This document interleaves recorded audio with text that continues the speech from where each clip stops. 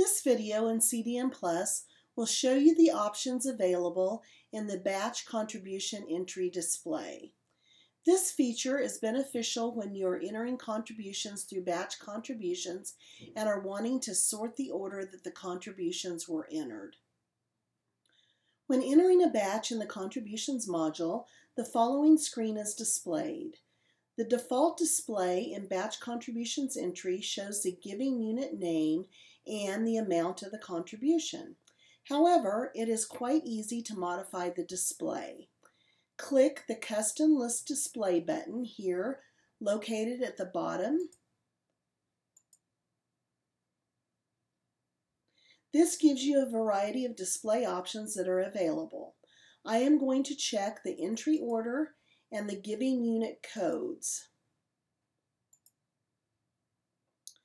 Notice that you now have displayed two additional columns.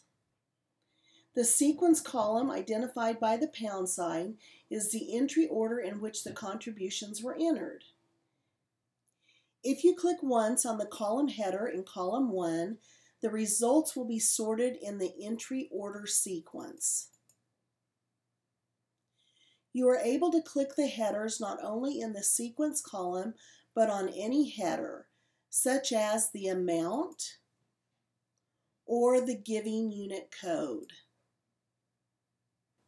This concludes our video on batch contribution entry display.